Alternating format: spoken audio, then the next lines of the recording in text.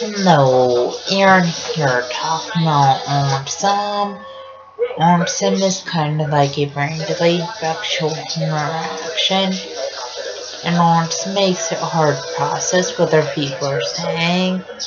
Also, Autism makes it hard to process other people hugging and kissing, and Autism makes it hard to process other people holding hands. Also, Autism makes for people anxious when large crowds and loud sounds. And Autism makes for people anxious wearing backpacks. Also, Autism makes for people anxious at school all day. And Autism makes for people anxious on the school bus. Also, Autism makes for people anxious when fire alarms go off at school.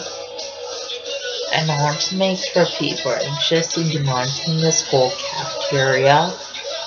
Also, just let me know the signs of autism are lack of social skills, lack of eye contact, lack of speech, and lack of communication.